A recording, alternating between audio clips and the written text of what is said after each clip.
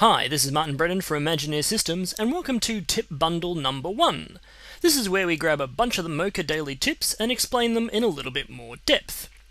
If you haven't noticed, we've been posting a daily tip to our Twitter and Facebook feeds, as well as the Mocha Pros groups on Google Plus and LinkedIn. We've had excellent feedback over this so far, but we've also received a number of requests to go into further detail, so that's what these videos are for.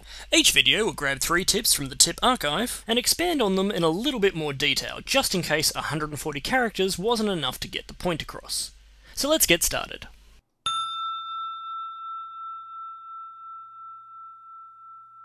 The Add Spline to Layer tool is not just useful for Roto, it's also great for adding to the search area when you're tracking a layer. For example, I've been tracking this window here, and we can see that although it's been tracked nice and solidly up here, as we start to get towards the edge of the viewer, I'm going to start losing my shape. Now, I could just select my shape and move it to another area, but this creates some animation keys, and I want to just keep that in one spot. So instead, what I'm going to do is go up to my Add Spline to Layer tool, and just draw in another area of detail.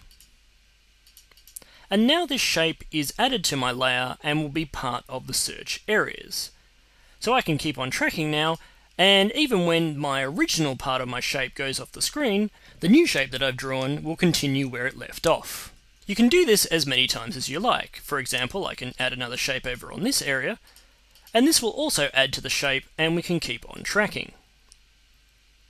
As long as your shapes are all on the same plane, you can add as many shapes to your layer as you like to avoid sections and move them around. The great thing about this method is that I can just take one shape, move it somewhere else, and leave the other two alone.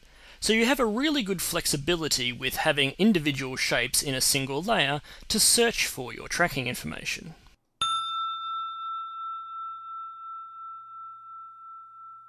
Now this may seem like an obvious one, but it's very easy to jump into a simple shot like this and not actually check what's going on in the shot. For example, here we want to track the wall in the background, but there's a number of things that come up in the way that we need to be aware of. So doing a quick scrub through the shot, we don't get really a sense of all that much going on.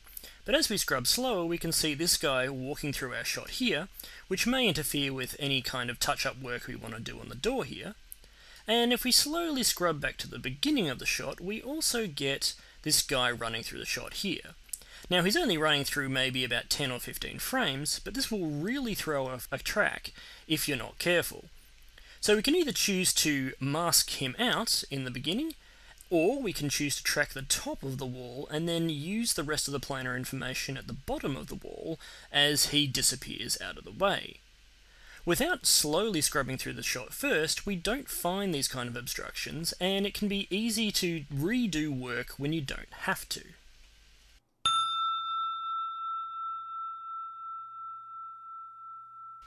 When rotoing complex objects, it's often better to break your shapes down into individual parts, rather than handle one big spline as you go. For example, if I was to draw just one spline to roto this cow, I would have to go all the way down their neck, around their head, over their ears, down past their skull here, over their nose, around their mouth, down their chest here, down to their leg, and so on and so forth. Now while a mat like this may be fine, albeit a bit rough, we're going to get run to a situation with, as we start to animate forwards, we're losing a whole bunch of information that was in that original shape. Even going a few frames ahead, you can see that ear completely disappears. So then I would have to modify my shape to get rid of this ear now, and line it up with the rest of his head, or her head as it's a cow, and then keep on moving like that. Now this can get very tedious, especially when you get introduced to new information coming into the shot. So it means that you have to add more spline detail to the shape, and then you have to go and refine that back where you drew the original shape, and so on and so forth. So it starts to get very messy very quickly.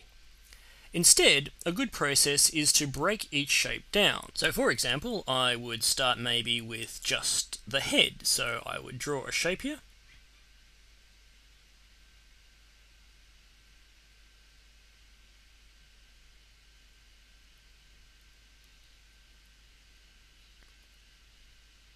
Just like that for the head.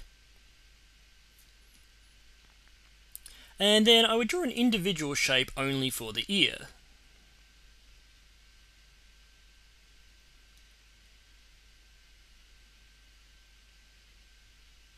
Now you can also name as you go, so I'm going to do that now. I'm going to name that one ear, and this one head.